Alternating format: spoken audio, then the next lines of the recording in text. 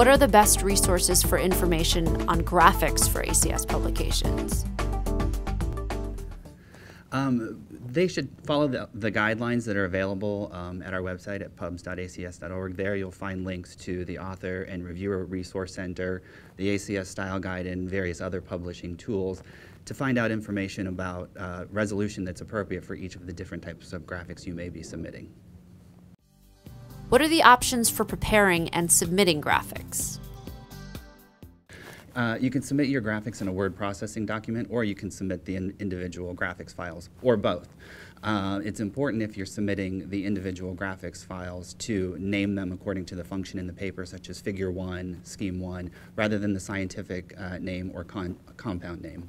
Using the proper resolution will help to ensure consistent presentation. Additionally, if you're working together with other researchers or a research team, making sure that everyone has the same information in terms of font size that they'll be using, graphic sizes, and making sure that they're submitting their graphics consistently will also help.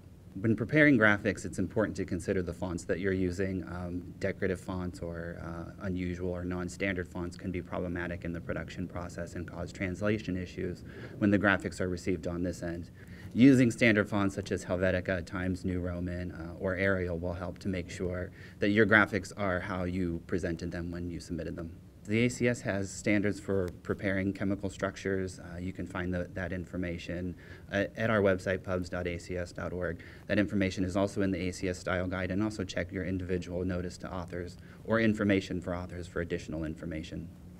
What recommendations do you have for the table of contents graphic or graphical abstract?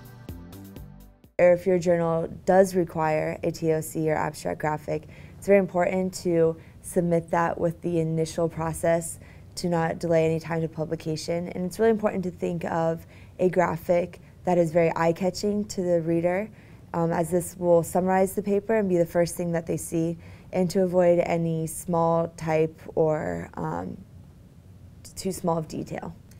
Due to the fact that a lot of the graphics in your paper may be a little too detailed, it'd be best to create a special and new graphic for the abstract, something that can be bright and colorful and eye-catching, and probably not have as much detail as a graphic that you would have actually within the paper with the content.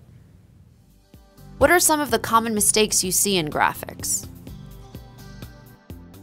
When preparing charts and graphs, make sure to look at the text in your graphics and that it's consistent with the text in your paper. Look at your axis labels, the numbers and the units, and make sure that everything is consistent. A common mistake that's made is not having the correct resolution or different sizing that are appropriate for the specific journal.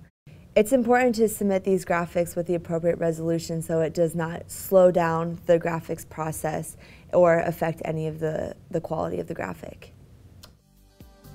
What happens if I submit graphics with the wrong specifications? We get a lot of graphics submitted in Word documents, which is how we prefer them to be submitted. But when you're saving the TIFF files to place into your Word documents, it's best to save them at high resolution.